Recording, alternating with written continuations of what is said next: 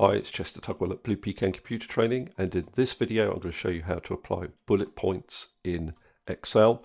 We're going to create a little button. If you press that button, it applies bullet points. Okay, so let's see how we can do this. Now I've actually removed that bullet button up here so that we can recreate it. The first step is to get a bullet somewhere on your spreadsheet, and there's two easy ways of doing this. One is to use the shortcut key Alt and 7 on your numeric keypad, and that will create a bullet. If you don't have a numeric keypad, another way of creating a bullet point is to use this little formula, character 149, close bracket, and then what you'll need to do is copy that and paste values. So go to Home, paste values, and then you'll have a bullet point in the cell. Now once you've got this bullet point, what I want you to do is to copy it onto your clipboard, select an empty cell, and then use the shortcut key Control 1. Go to Custom.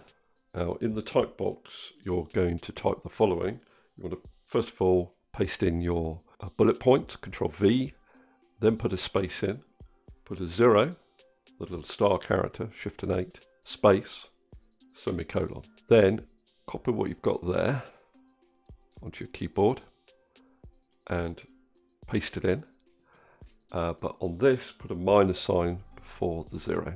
Then after that space put another semicolon, paste it in again, leave it as it is, put a semicolon. Then you just need the bullet, so copy that, paste it in after the semicolon, put a space in, and put the @ symbol in. Click on OK. Now if you type something into the cell, you'll see that it will automatically be given a bullet point. If you type a number in, it will bullet point the number.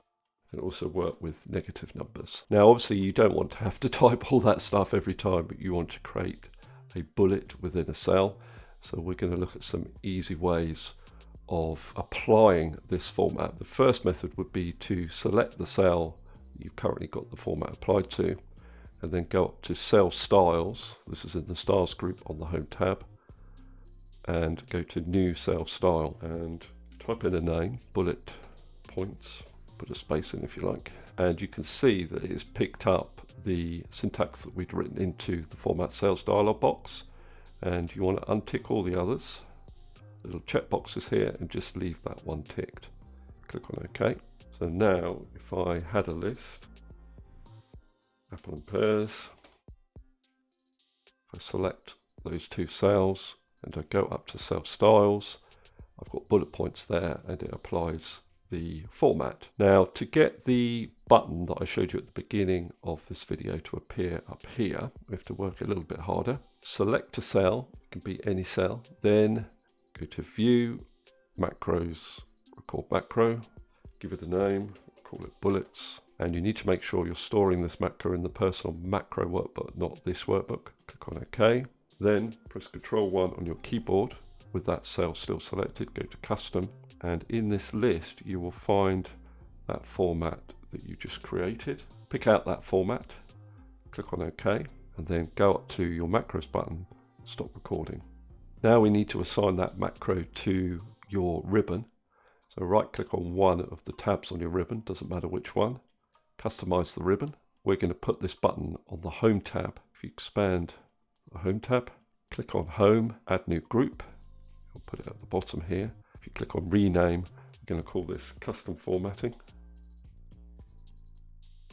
You can place this wherever you like. Then over here, where it says Choose Commands from Popular Commands, select Macros, and you want to choose the macro that we just created, Bullets.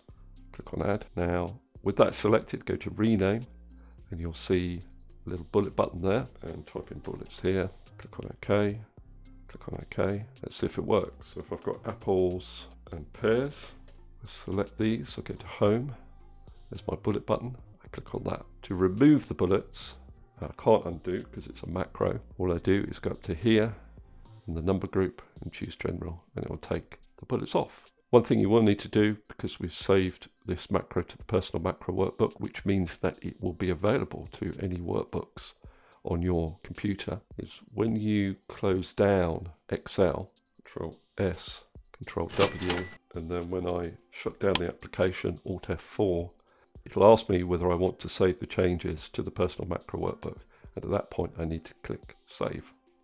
Okay, that's all I wanted to cover in this particular video. Hopefully it's been useful.